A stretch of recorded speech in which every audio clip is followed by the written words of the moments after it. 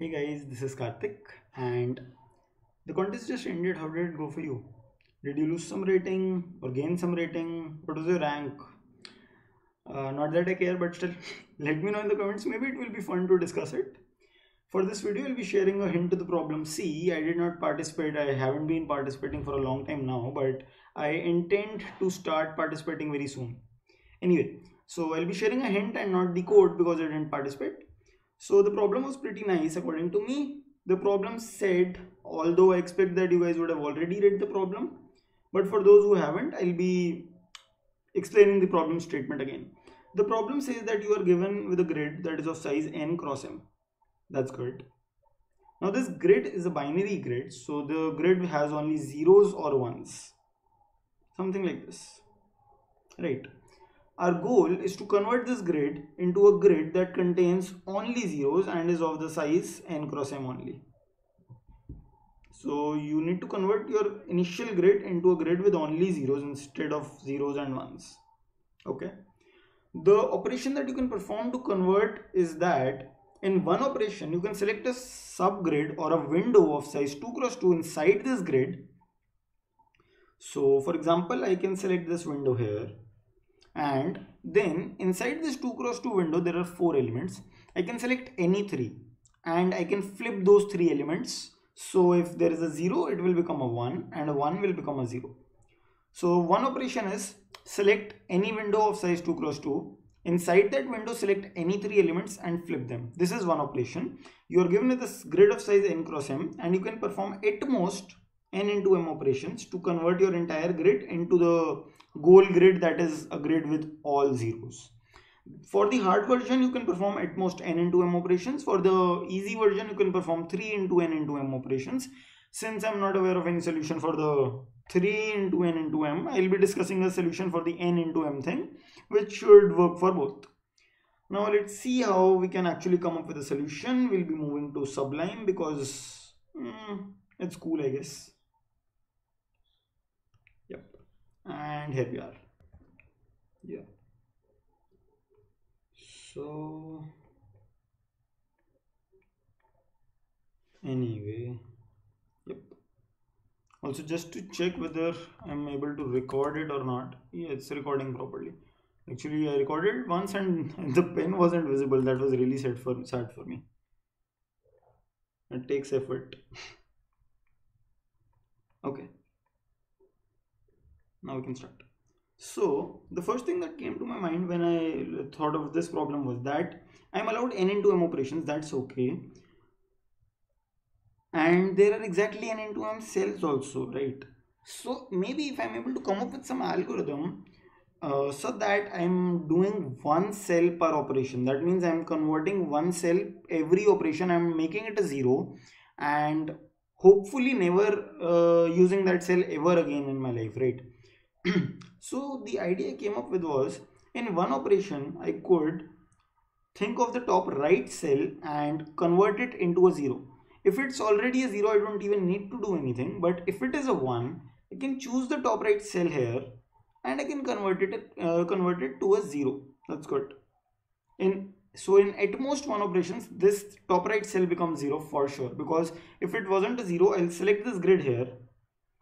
I will hold any of these 3 and flip this guy. So if it was a 1, I'll make 1 flip. Otherwise, I'll simply basically, if it's a 0, I don't need to do anything. If it's a 1, select this window here and flip this guy. So one operation and I'm able to set this guy to a 0 and I'm happy about that. Now I can use one more operation to set this guy also to 0. Because if it's already a 0, good. Otherwise, select this window here and flip this guy here. So this becomes a 0 and at most one operation. And I can continue doing this till here. After that, a teeny tiny problem arises.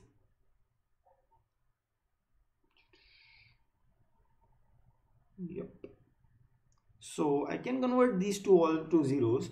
Now what about this? What window do I select? So if it's a 0 here, I am happy. If it's a 1 here, then I can select this window. I can hold this guy here so that this one does not change but the rest will flip.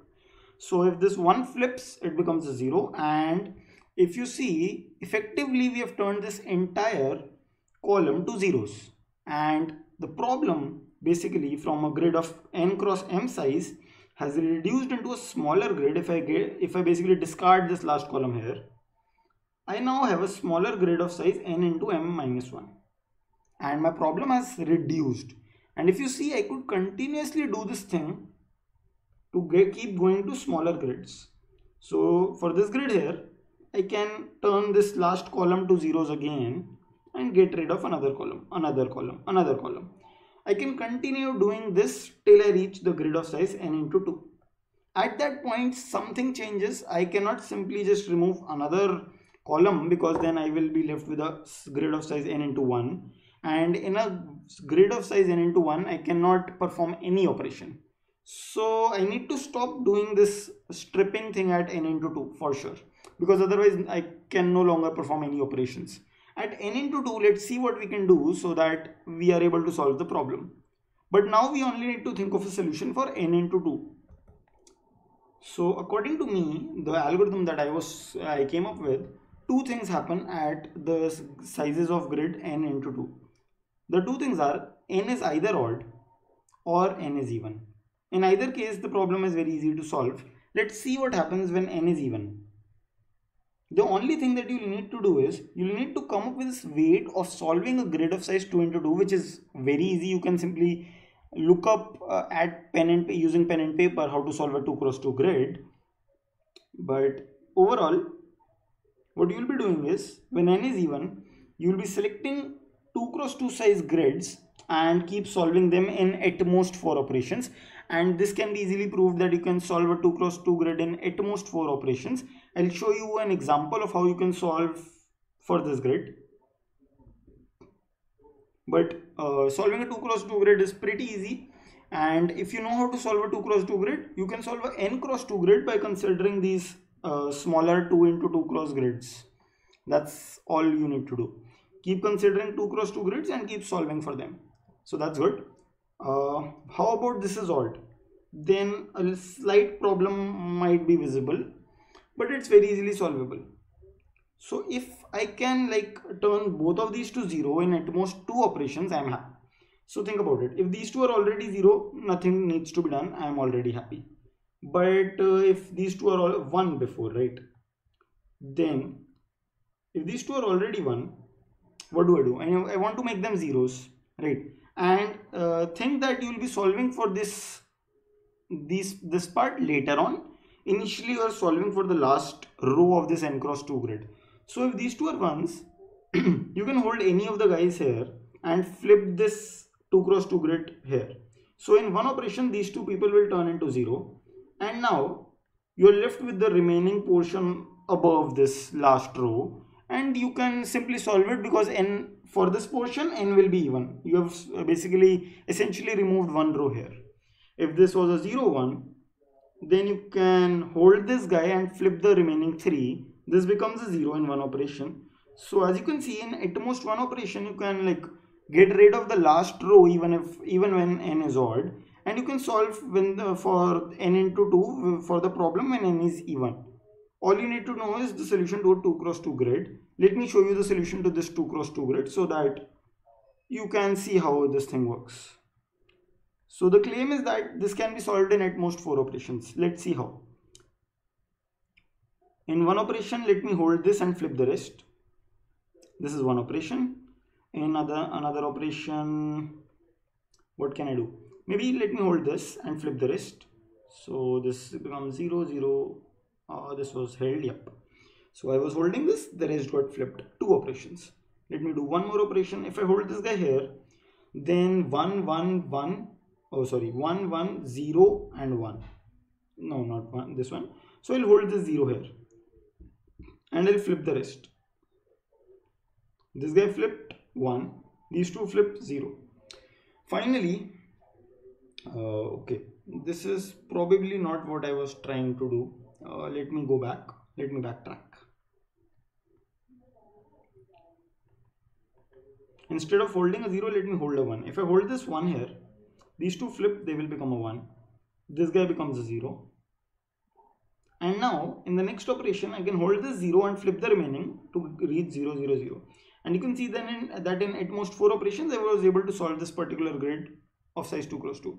You can see that any grid of 2 cross 2 is very easily solvable and you can solve them. You can even write a backtracking brute force solution, whatever works for you. I would suggest just do it on pen and paper because it's pretty easy. And if you have a solution for 2 cross 2 grids, you have a solution for n cross 2 grids. And if you have a solution for n cross 2 grids, you have a solution for n cross m grids. Hopefully you liked the video, guys. Make sure that you like, share and subscribe to the channel, and I'll see you in the next video. Tada, bye bye.